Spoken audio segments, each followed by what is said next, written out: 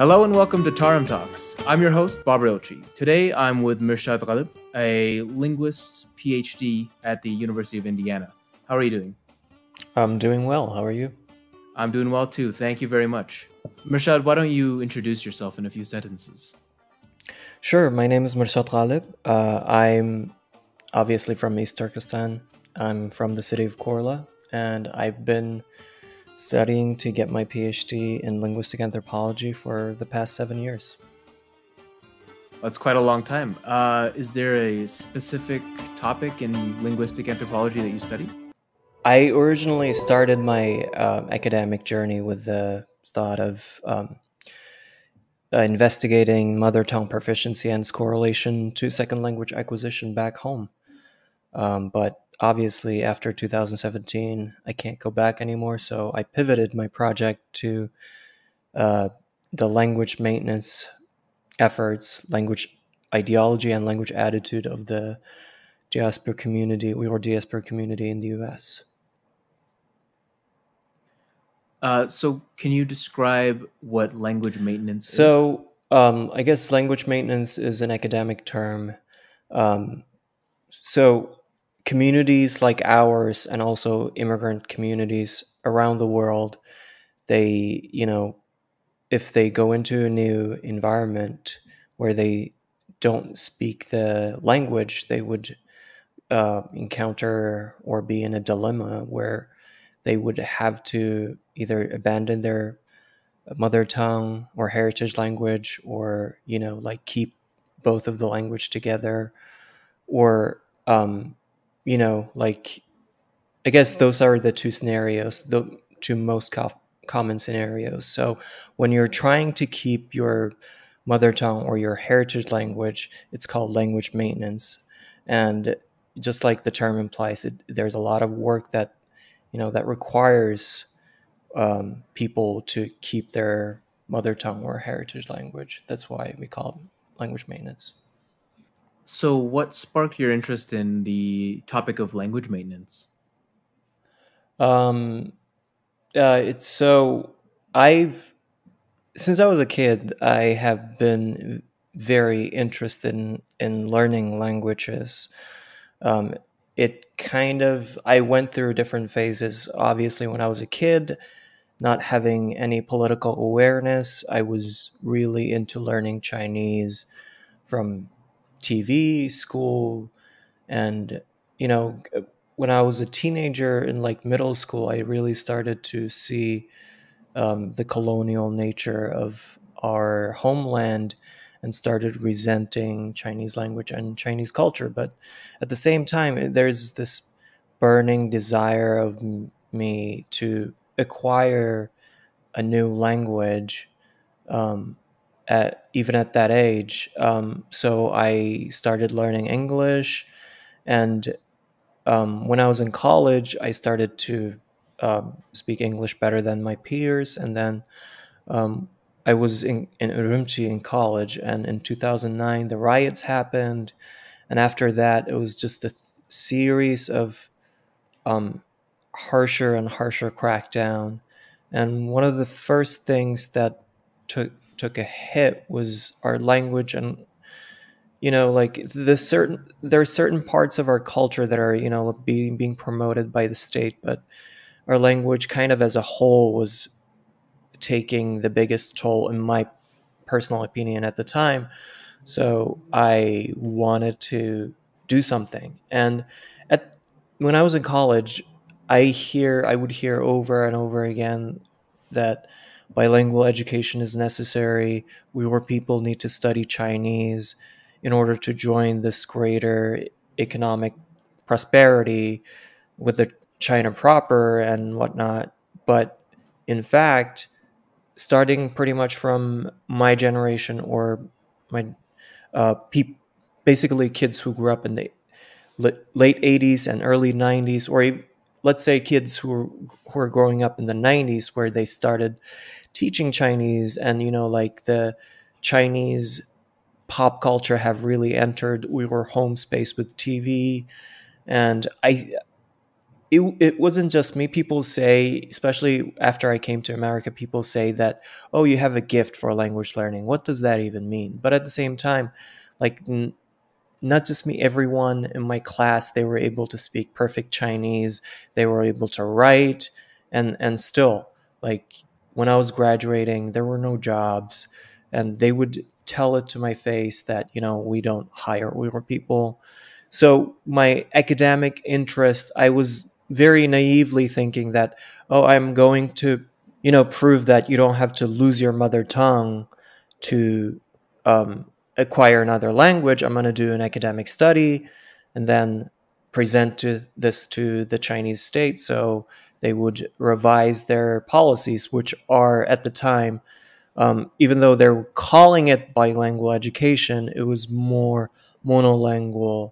It was more towards, Chinese, like the medium of education was Chinese basically, except, Uyghur was being taught as a second language. And yeah, that's the reason why I basically, got into this road of academia. I can definitely understand and see that path that kind of led you to studying this. Let me ask you though, do you think that there are any unique challenges that are presented to the Uyghur diaspora when it comes to language maintenance? Um, I would say yes and no. Um, on a macro level, challenges are very similar. The diaspora communities all around the world, they face the challenge of being in a new environment and trying to um, climb up the socioeconomic ladder using the norms of the new place.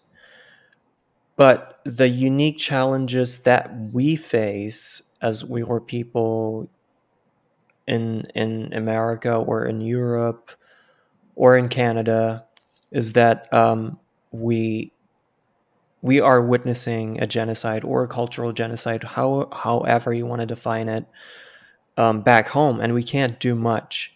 One of the things that we could do is to do language maintenance work here, keep our mother tongue or our heritage language here. So, in case that, it's very unlikely, I wouldn't say very, but it's kind of unlikely that Uyghur language would disappear from our homeland. But in case it does, it still survives here. Another question I had is, are there any differences, and what are they, between language maintenance back home in East Turkestan and for the Uyghur diaspora? Actually, I want to add something to your last question before I answer this question. One of the one of the biggest differences with our community is a lot of people that we see in or a lot of other immigrant communities that we see, they come from, like a certain place or a certain country, um, where their language or culture is guaranteed to continue, like South Asians or Asian Americans or Asian, like other kinds of communities elsewhere. They have their sovereign nation state, and they come here. They don't necessarily care that much. Sometimes they do. Sometimes they do care about language maintenance, but they don't. Sometimes they don't care either, because if my language were to continue in my homeland, I wouldn't feel the responsibility of continuing it here in the US personally. But we are in a very different situation. So I would say, um, to, like if someone, for example, Babur, if you're not feeling the responsibility, I would say, hey, maybe you should start feeling the responsibility since 2017, But now let's move on to your next question. Do you mind asking that again? Um, yeah, so I was wondering uh, what the differences are, if any, between language maintenance in the diaspora and back home. Oh yeah, it's way more challenging in the diaspora. It's um, so the reason why I say it's kind of unlikely that Uyghur language would disappear from our homeland is because we have a very stable and vibrant community, although it's being broken down right now. One of the most important things for language, any language on this planet to survive, is to have a community that speaks it, that uses it on a daily basis. So it's a lot easier to speak Uyghurcha back home because everyone else does. But when you're in the diaspora, like you can create a home environment where you speak Uyghurcha, but once you're outside of your home, there's not going to be that environment unless you created, a little community full of Uyghur people that speaks Uyghurcha to each other. Yeah, that's an interesting point. Back in East Turkestan, there are active efforts to destroy the culture and the language. Like you were saying, there's a cultural genocide. Do you think that, uh, generationally speaking, that it will be easier to retain the language in the diaspora, if because there are no active efforts to erase the language and the culture in the diaspora? It's a very hard question to answer because things are still developing.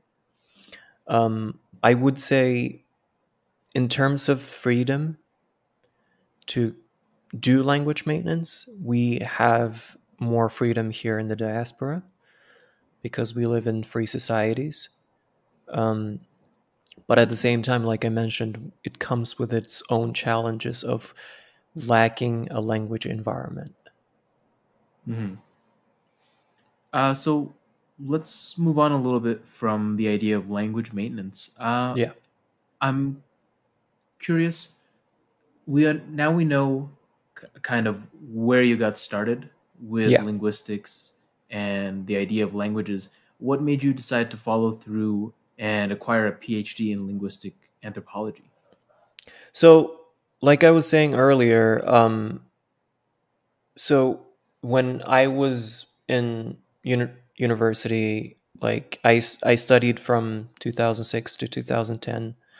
Um, One of the things, not only in East Turkestan but also in China, that was really popular was to get your graduate degree or your PhD in the US. And when you come back, you would receive it meant like prestige, and like your research was respected, your data was respected, because I mean it shouldn't be just because you did it in the US, but it was the reality. So I was like, okay, if this is the reality, I'm going to go study in the US and then prove that multilingualism is completely doable, and it is the way to go for Uyghur people, because many of the problems that um, that were happening in East Turkestan was because of the assimilation efforts, and it created, dissatisfaction among the Uyghur people. So I thought, like I'm going to get the highest degree possible and write a dissertation, write a book, and give it to the Chinese government and see what they do with it, because they are also, at the time where there were not a lot of anti-West sentiment, they were very much into studying English as well. So I thought, like this is also a good opportunity to look at second language acquisition. It's also basically $1 billion industry around the world. And I thought, like a lot of Chinese students struggle with learning English. If I can tap into some sort of theory, it would not only be beneficial to, the Uyghur people, but also Chinese people at large. Is what I was naively thinking. So you went to the United States to kind of build up this reputation of academic credentials so that you can present your findings and try to sway in some level what was happening back home. Yeah, that was the idea. Do you think that had everything gone according to plan for you there, that they would have taken that into consideration? Um, I would say it's most likely no. If Chen Quanguo didn't happen, if Xi Jinping wasn't there, if things continued like pre 2016 or pre 2017 kind of way, I would say they might have given me a professorship somewhere in China proper and be like, "Oh, you did a good job. Come here. We'll take a look at your studies very carefully." And then, like they would not do anything. Mm. Okay. They would have definitely shut me up that way, but like in reality, I don't think they would have done anything because their policy have been, slow assimilation, gradual assimilation. Yeah, that makes sense. But back then, when you were planning to do it, what were your what were your feelings towards your plan? Was it kind of skepticism that you would be able to pull it off, that they would listen, or were you kind of eyes high, heart full? I was, again, I called myself a naive person a couple of times earlier when I was talking about this goal. At the time, I wasn't thinking much. I was like, see these Chinese people coming back from America, taking up, you know, nice positions, powerful position within the government or outside of the government. If I, like did my academic studies in America, when I come back, I think they're going to give me a chance and listen to me. And that's what I was thinking. Yeah, that does make sense. So, in terms of your other projects, do you have anything else interesting that you've been working on or doing? I know that um, you're also a filmmaker, from what I Yeah. understand. I mean, What? I'm more of an aspiring filmmaker. I I I am working on like a few different things actually. I'm working on a memoir. I'm also working on a couple of different scripts. It try to, like shoot short short films or start with that. And I'm also like having ideas of, or actually this is more doable because I'm trying to focus on telling poetry visually, Uyghur poetry visually. Not my own work, but like adding the element of um, visuals into Uyghur poetry that is written by other poets. Yeah. Can you tell us a little bit more about that? What brought that idea to you? Actually, I was talking to my good friend Joshua Freeman. Uh, I don't know if you guys have heard of him. He's quite famous among the Uyghur community because he speaks Uyghurcha just like one of us. And he's also a translator. He does a lot of poetry translation. So one day we were just talking and like we were admiring the works that we like, and then he was like, "Why don't you add like a visual element and like make it more relatable to the Western audience so we can, like introduce this wonderful world of Uyghur poetry to Americans or like people in the West." And then I was like, "Oh, that is a very good idea." So since then, it's a very recent thing. We had this conversation like 3 weeks ago, maybe a month, but it. I've been trying to visualize the, like we picked a very very heavy poem, so I've been trying to visualize it, everything in it, and um, it's not easy to come up with something that's not cliche but also relatable. So yeah. That honestly sounds pretty cool, and can't wait for that to come out so that we can all take a look. Yeah, I mean, don't feel pressure to rush. It Yeah, is yeah, hard. absolutely. Creative Yeah. pursuits take time, especially if you don't want to just throw in the towel or Yeah. rely on cliches, like you said. I Hmm. want to go back a little bit to your time in East Turkestan. So Yeah, yeah, let's go back. you were basically born and raised there. Yeah. Um, how was that?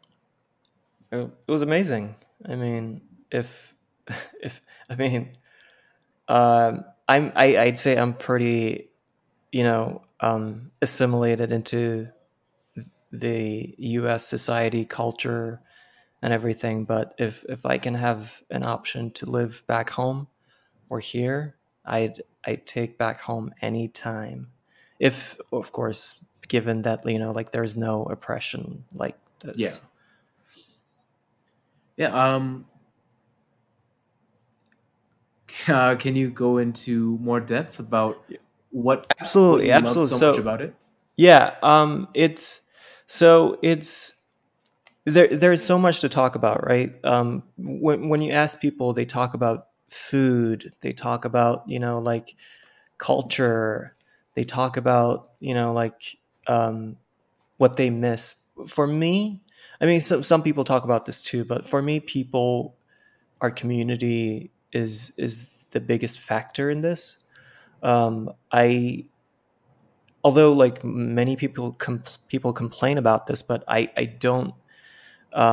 So let me explain what I'm trying to say. So um, the tight knitted community that we have back home is kind of perfect in to me personally, right?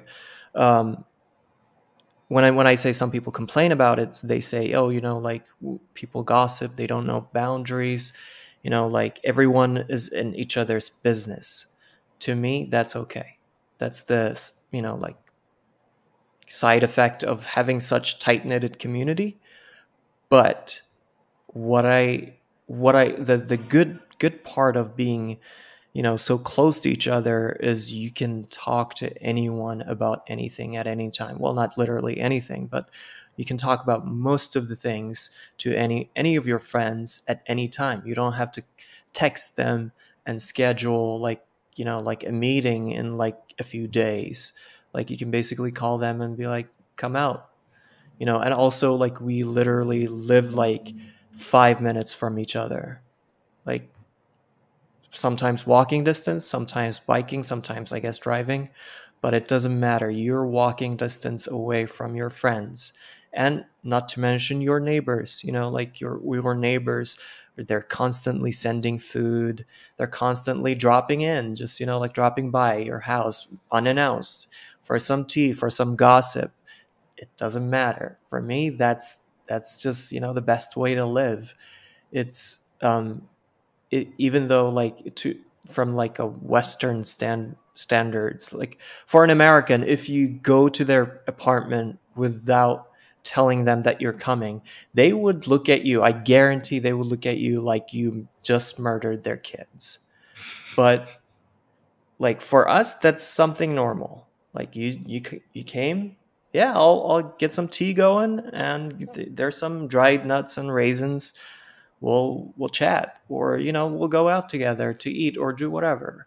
Like it's just like the easiness of socializing, the easiness of um being who you are, and like just hanging out with your friends is, yeah, that part just gets me every time.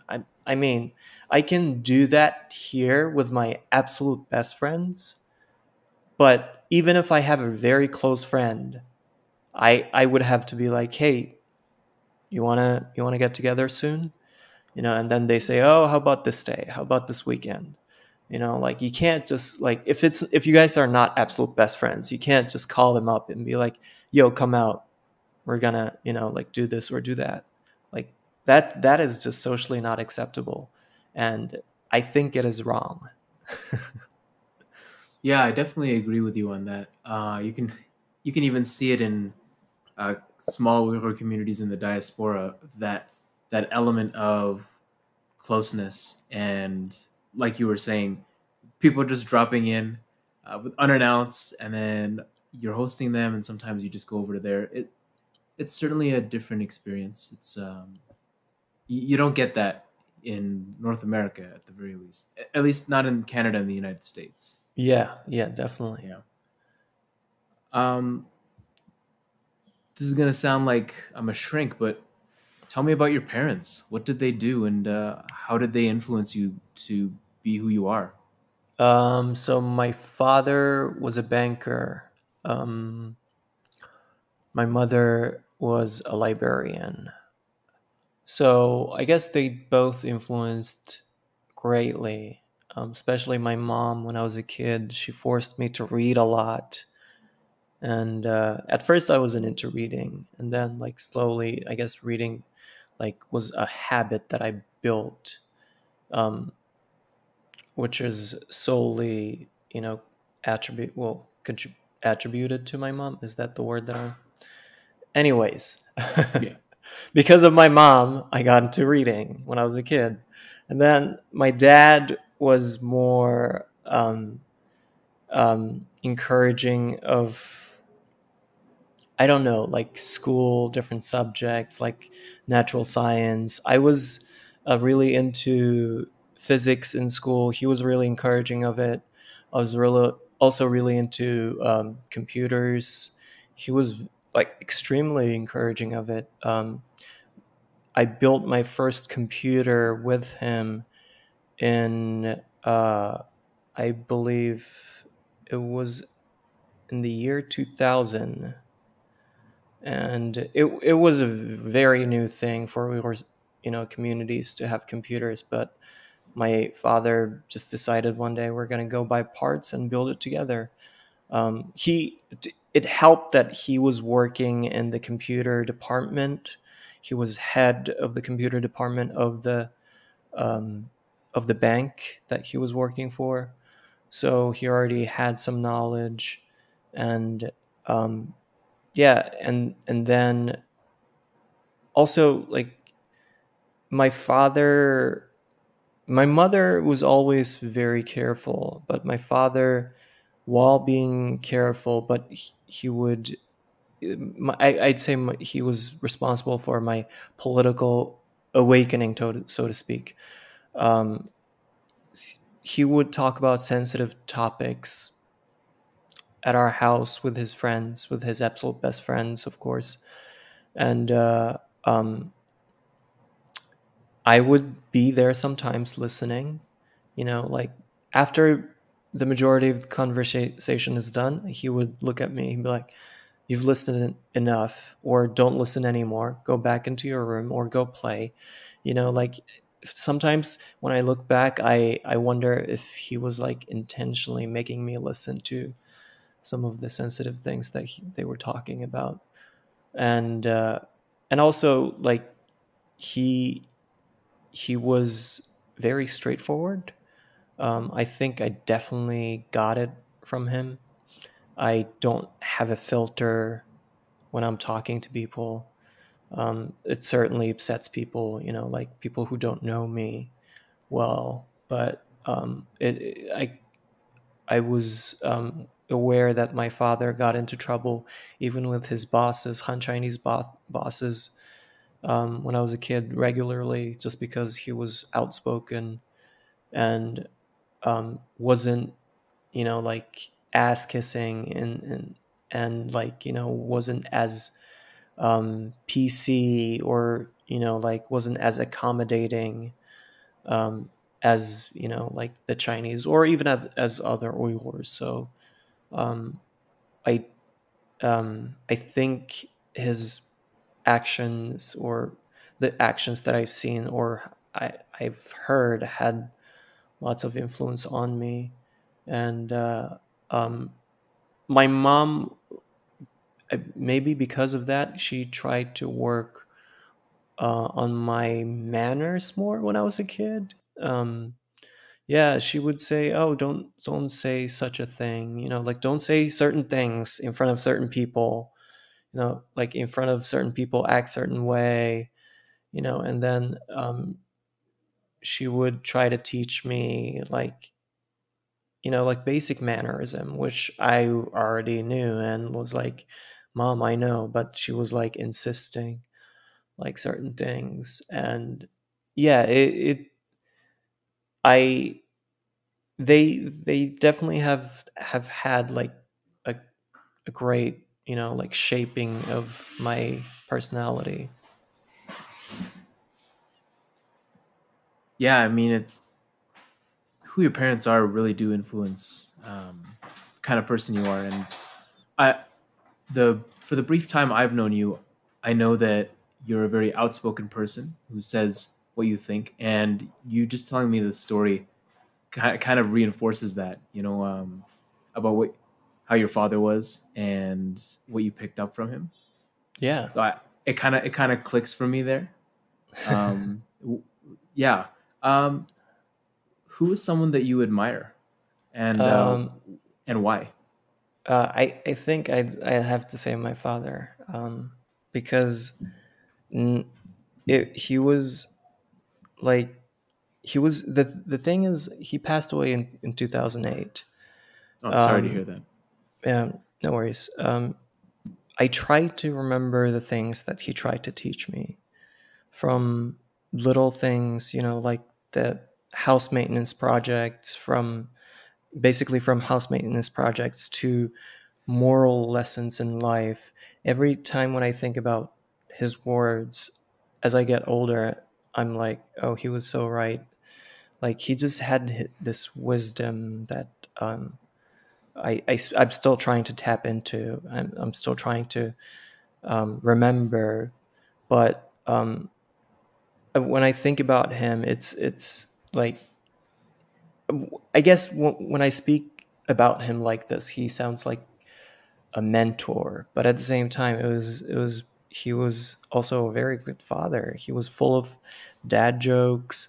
He was like teasing us all the time, and while when he was being serious, he was very serious. So like it I always try to like live like my father, because I admire him when I was a kid. I still admire him after growing up. Yeah. Um, what is what is your vision for the future? What do you look forward to, and what do you want to accomplish? For myself, vision for myself. Yeah, for yourself. um I've short term vision is to finish my PhD, finish writing this beast of a dissertation. Long term vision is to I don't know. I actually think about a lot of different things. I just like don't have one single vision. Like I can imagine myself going into academia and becoming a professor, or I can imagine myself, like doing some NGO stuff and contributing to our diaspora community, especially with the language. I Yeah, I have different visions, of course, and who knows what's going to happen. Yeah, that's fair. Nothing is defined per se, but Yeah, yeah. I it's you. actually, one of the things that I actually think about a lot is when I was growing up, I don't know if you guys who grew up in the West, who grew up in North America, have watched as much anime, but watching anime was a thing. They were dubbed in Chinese when I was growing up, and it helped me actually learn a lot of Chinese. So at one point, I wrote a paper about this, and then I basically tried to explore the possibilities of dubbing popular culture from dominant culture into like endangered language, these cultures with endangered languages. And when I say having an NGO and contributing to our community, that's something I possibly could do, um, to basically have an NGO that helps to create this popular media, taking popular media content from, the dominant languages and dub them or bring them into our homes. So I think, of course, I would try to do everything legally to get the copyrights, unlike some of the already existing, like sites where they just do it without getting the copyrights and they get flagged and then they disappear. Like there's no consistency. And also, a lot of people, I actually want to tie this into another thing. A lot of people talk about, how we don't have a great um, program that is designed to do language maintenance or like teach the kids Uyghur. Like that's why I'm waiting. That's why I'm not teaching my kids Uyghurcha, which is to me kind of preposterous, because you can, without any kind of program, you can still create a language environment at your home and still bring up your kids, or like have your kids bilingual. And also, speaking of the benefits of growing up bilingual is tremendous. It's also like, cognitively speaking, it adds to your cognitive abilities, and also it increases your metalinguistic knowledge. So it means when you're picking up a third language or a fourth language, it becomes easier. So there are a lot of benefits of um, basically multilingual household, or like, um, because the thing is, I think people should keep their household language Uyghurcha. Because the media outside school, everything else is in English for North America, at least for the US and Canada. So you don't need to take care of that part of the equation, because, you know, the kid is going to learn once he or she steps out of the house. So what you need to do is create a home language environment at home, inside the household. Put your foot down and say, hey, this is the language that we're speaking at home. You're not speaking anything else.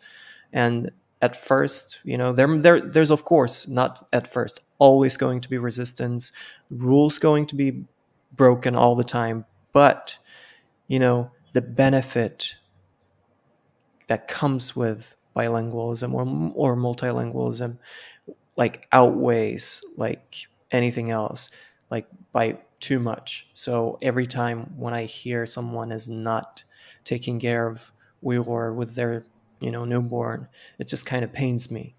And not to go off on a tangent, but like, if, a lot of people also say, this is what I see on the Uyghur internet, that, the people in Israel, they recovered their language after, like thousands of years.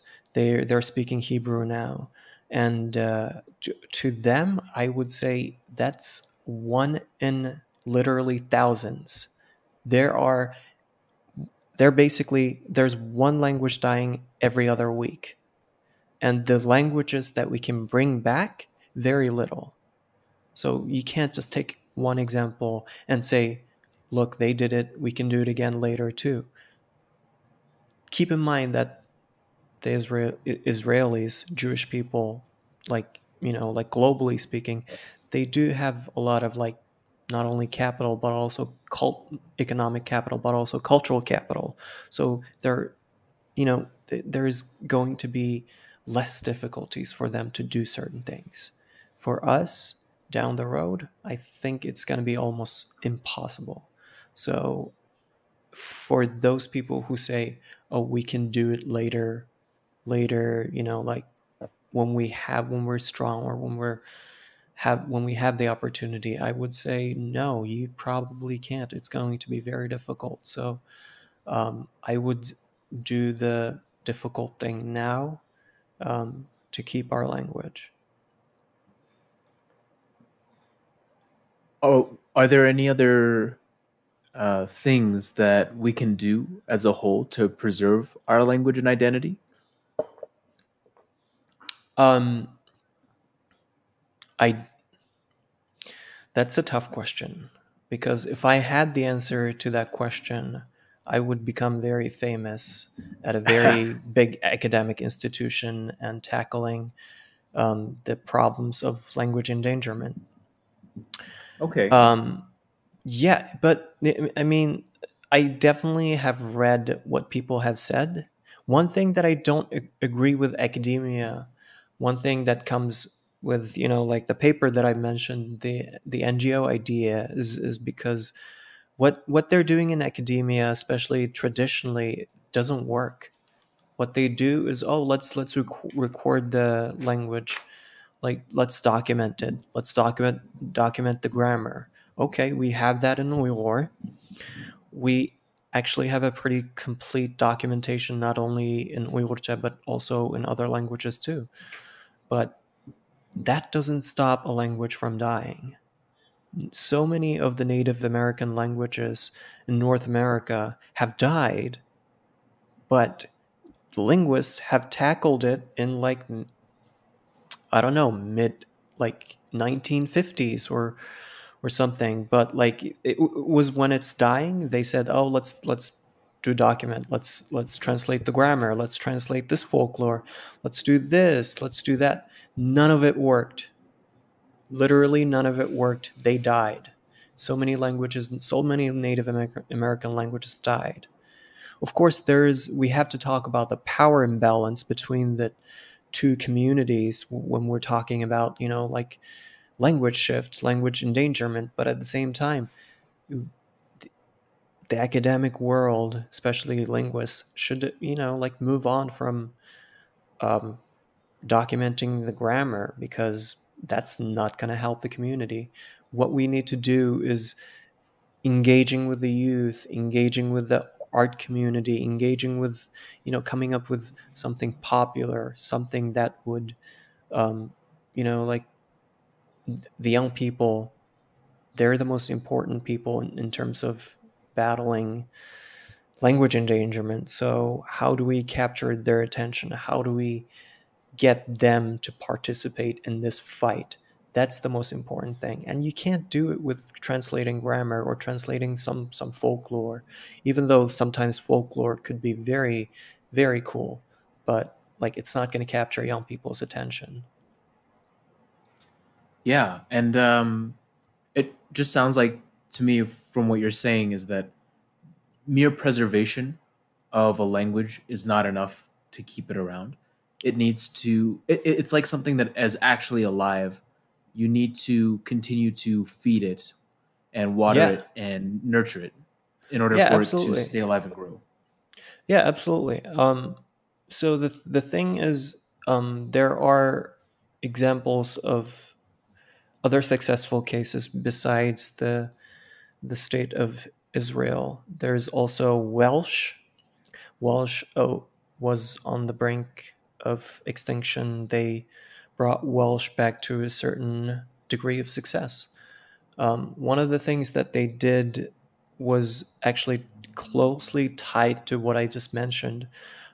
They took a lot of popular media, especially popular songs and other things, they translated into Welsh and they sang them in Welsh. And the young people, especially who consumed these popular songs, they started singing in Welsh. Like, this is a great song. It was sang in Welsh and I'm learning the lyrics. Like, that generates interest, that generates, like enthusiasm, that a translation of grammar or like some folklore translation cannot. Hmm. So this is something that we need to, constantly think about as we, think more about how are we going to continue our language, how are we going to continue our culture, um, because yeah, like we were just saying, it needs constant work. Yeah, definitely. And because this is a related question to what you're talking about, and it also branches out into other aspects of your life, I was wondering, how do you think your Uyghur identity has influenced the way that you look at your work and the way you look at life? Um, of course, as anthropologists, we always assume that we have, like a view from somewhere. There's no view from nowhere, basically. A lot of like academics like to talk about objectivity, this and that. We just say, like there's no objectivity. We come from a certain place. And I very much subscribe to that notion. I look at things from a very colored lens, a lens of being an Uyghur. So this made me relate to a lot of the things that the researchers researchers that were doing in their research. Keep in mind that these some of the majority of the researchers that I've mentioned, they're coming in from outside into a different community or immigrant community or diaspora community. They're trying to understand their language maintenance habits. They're trying to research their language. There are certain things I don't think they're going to capture well. There's certain things that they're not going to see. They're at least the urgency that I feel, they're not going to have it.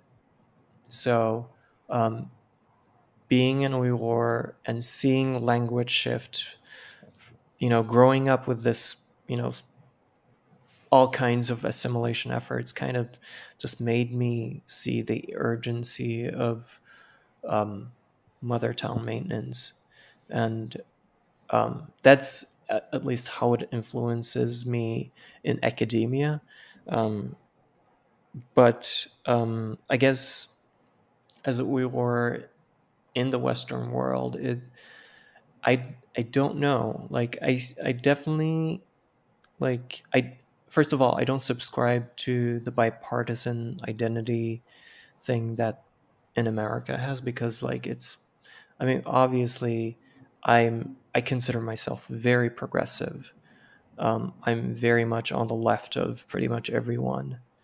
But at the same time, I don't want to subscribe myself to any kind of political group, because feel um, I just don't feel connected as much. And it it's it also like it I don't know if this is particularly because I'm Uyghur, but I just even though I'm on the very very left, I don't like see myself identifying with neither group. But sometimes, that being said, I see the argument of people on the right as well. So like that's another element.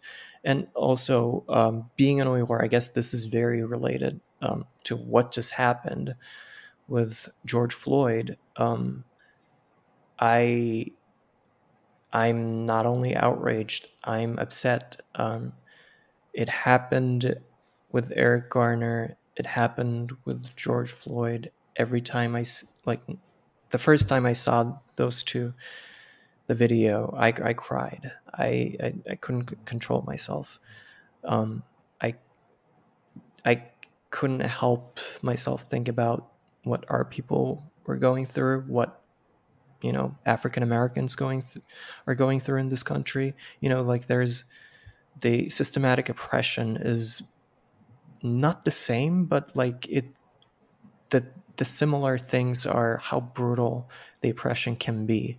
So I was just uncontrollably bawling, and I th- I think I don't know if other people cried when they saw that video, but or saw those videos, but I think the Uyghur identity have certainly played a role in how connected I feel with the oppression that the African American community feels.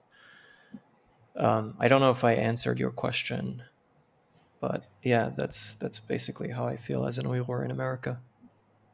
Yeah, I mean, it really is a subjective experience. So I can't tell you if you answered the question right or wrong. I think you did answer my question, though. That's for sure. Yeah, And that's what I just wanted to make sure. and just to add some context for people who may not know, George Floyd and Eric Garner were two black men who were killed by police after repeatedly saying that they couldn't breathe, and are usually held up as the symbols and martyrs of police oppression and racism against black people in America. Did I get that right? I think that's Yes, what. well said. Yeah. Yes. Um, yeah. For you, what does it mean to be Uyghur? I know we talked a Um, little bit about how your identity plays into your work and your life, but uh, as a more far-reaching concept, what does it mean for you to be Uyghur? so I was after I started my academic journey, or even before that, I was fairly obsessed with the notion of identity for a while. But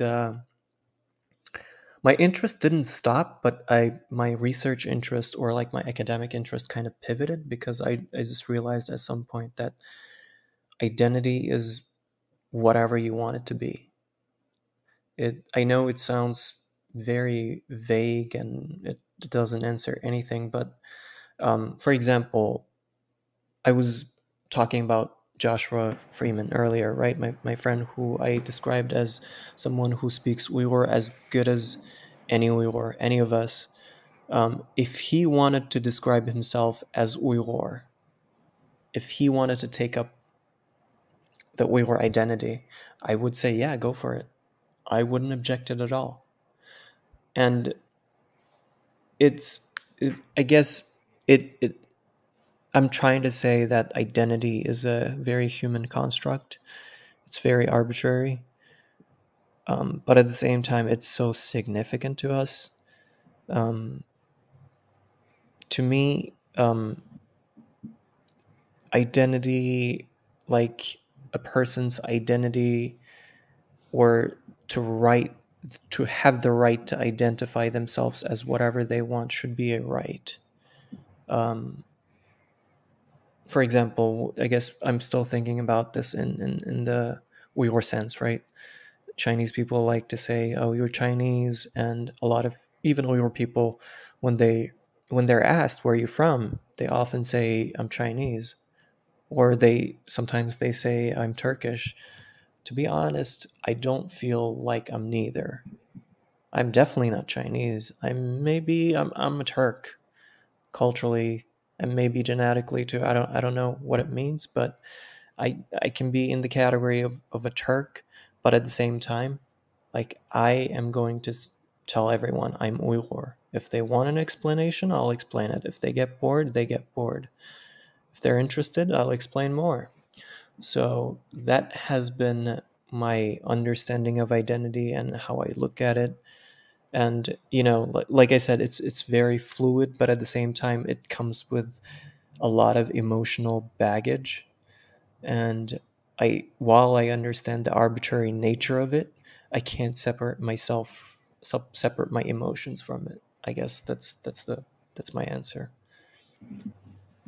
Yeah, and I think you touched on something that maybe every Uyghur in the diaspora has kind of experienced is that when people ask, "Oh, where are you from?" and you're stuck with this decision, are you going to tell them that you're Uyghur, and then naturally it goes into this 5 to 10 minute long tangent about where you're from, what it is. Yes, it's a country. No, I'm not Chinese.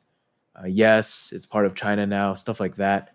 Or do you just go for the simple answer? Yeah. I'm Turkish. I'm a Turk.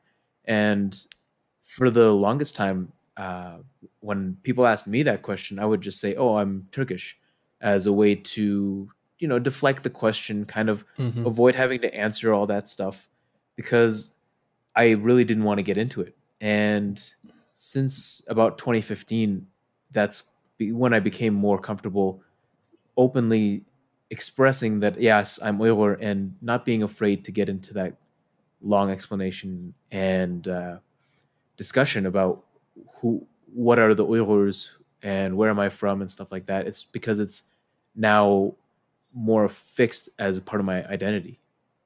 Yeah, not to bring everything back to my academic research or interest again, but one of the things that I agree with academia in terms of language endangerment is to instill a sense of pride into the younger generation, because a lot of the younger, I don't know if this is the same for you, but you can definitely tell me how you felt when you were growing up.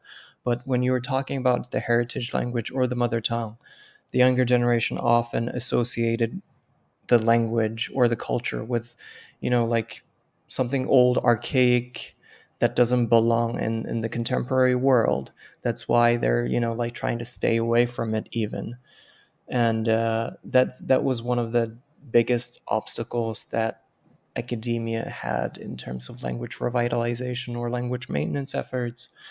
But I guess to do that um, among our community is to ask a question from ourselves, like how do we instill a sense of pride to the younger generation? Like how do they, like how do we let them have the transition that you had, like to say, oh, I'm Uyghur from now on, I'm going to tell everyone that I'm Uyghur proudly. Or maybe you were just, maybe it's not about pride, maybe like it's about going through the inconvenient truth of explaining, having a 5 minute long explanation, like I guess having them to be, how to get them to be less lazy. I don't know. Yeah. For me, I would say it might have been a mix of both. Just Mm, not wanting to deal with the situation, but also not really feeling like this is something that I want to have to explain. Or is there anything that I should have asked you, but I didn't? Things that you want to talk about, but I didn't give you the time for? well, I thought we could have talked about language longer at the beginning, but like I pivoted things back to where I wanted to talk about, like how some Uyghur people are delusional, thinking that we can recover our language, or some people are scared of speaking Uyghur to their kids, thinking they wouldn't learn Uyghur, while in fact, growing up multilingual or bilingual is way more beneficial. Um, like just basically things like that. I thought we could have talked more at the beginning, but we eventually did. So I guess there's not much else, unless you have a burning, lingering question. Um, there's nothing that I can think of anymore. I think we went through a pretty wide variety of Okay. topics, starting with your work and what do you Yeah. think about being Uyghur, the Uyghur identity. Where can people reach you, Mirshad? Uh, Instagram is probably the easiest way to find me. Okay, Um, and I can just put your username, if you're comfortable, in the notes for the episode. sure. That Awesome. And it's Mirshad 13. Yeah, it's Mirshad 13. Okay, fantastic. Thank you very much for agreeing to come on the show. It was really great to be able to meet you, talk to you, and learn more about you. Yeah, same. Nice to meet you too. Although we talked about myself for the past hour, I hope we can have a chance to talk about you as well. Yeah, maybe next time you'll interview me for a podcast. Yeah, for sure. I mean, like I don't have a podcast, so maybe we're gonna have to switch up roles. Like I'm gonna have to be the host. You're gonna have to be the next Tarim um, Oh yeah, that would be an podcast. interesting one. Yeah, that'd be cool. Yeah, but yeah, thank you so much for coming on. I hope Yeah, you have a thanks for great having rest me. of your day. Yeah, I hope this, like this podcast is as informal to the new and old parents of our community as I think it is, like there's so much information in my head, but it's just hard to tell it in a coherent and useful way. But I hope I did my best. I think you did, and you conveyed a lot of information, and the way you presented it was understandable and relatable. And I appreciate that you broke down the academic terms that you used, language maintenance, stuff like that, into layman's terms that everyone can understand.